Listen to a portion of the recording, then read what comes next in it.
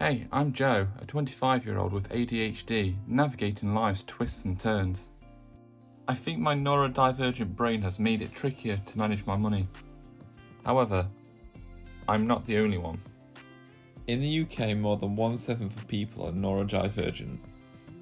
People with neurodiversity, for example ADHD, dyslexia, dyscalculia, autism, etc., show a persistent pattern of inattention, impulsivity, forgetfulness, and challenges with learning and numeracy. But thank God, here's the game changer, MindPenny, an inclusive financial management app for people with neurodiversity. It has transformed how I consider and handle money. MindPenny focuses on the cognitive attributions behind the financial behaviours of neurodivergent individuals, information processing and sensory sensitivities. MindPenny features a neurodiversity-friendly design system. It makes abstract numerical information more intuitive and accessible for neurodiverse people by using intuitive graphs and colour coding.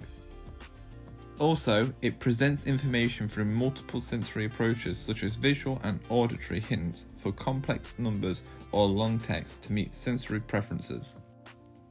All these keep me more engaged and calm. I'm happy to share how MindPenny helps me through its 4 key features.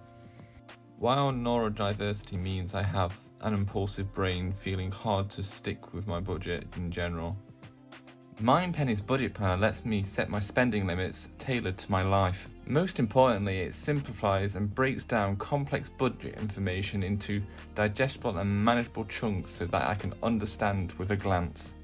Also, I can view my spending update live. I find myself hyper-focused on certain things, which means sometimes I miss bills and forget to cancel unwanted services subscriptions. My forgetfulness would lead to extra fines and bad credit scores. MindPenny's bill calendar, a visual calendar with clear due dates, helps me easily track my bills. Timely bill reminders keep me making financial decisions before due dates. No more late fees and penalties. I notice that my brain focuses on living in the moment, so I don't know why I should be putting money in savings and how. This makes me feel anxious about my future and financial risks. Rainy Day Fund creates a saving for expenses in case of emergencies, building my confidence in dealing with potential financial risks.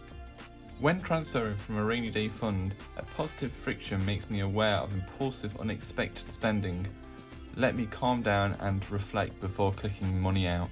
I feel like I want to have more control over and a deeper understanding of my financial status. The monthly financial status report presents my spending and saving patterns with a tailored bite-sized financial tips so I can easily analyse and reflect my financial behaviours. Empower your mind.